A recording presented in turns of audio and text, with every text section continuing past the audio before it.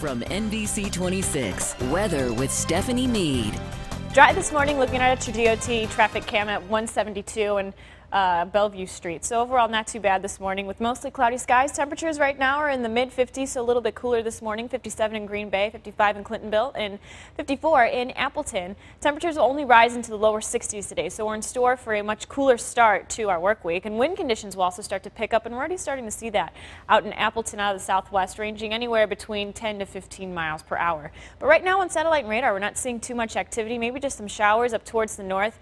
We could see maybe a stray shower going into this afternoon, and it was associated with a low pressure system that pushed through yesterday, so we might see a remnants of a shower or two going into the later half of today. So here's Precision Cast planning out this morning. Mostly cloudy skies, showers maybe up towards our northern counties, and then going into the afternoon, a scattered shower out towards Sturgeon Bay and here across the Fox Valley with mostly cloudy skies, and then we dry out as we head into the evening. Still see plenty of cloud cover, and that will continue to see that going into Tuesday with mostly cloudy skies, maybe a few peaks of sunshine here or there, but we do clear out as we head into the second half of the week. So here's our 10-day forecast. Much cooler for Tuesday. Temperatures in the upper 60s, and then we warm up into the 70s come Wednesday with still mostly cloudy skies.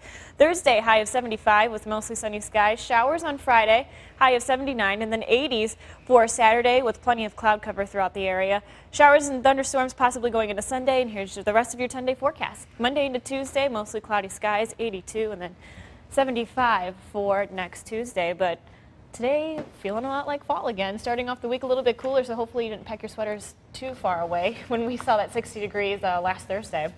Yeah, definitely feeling like football weather right now.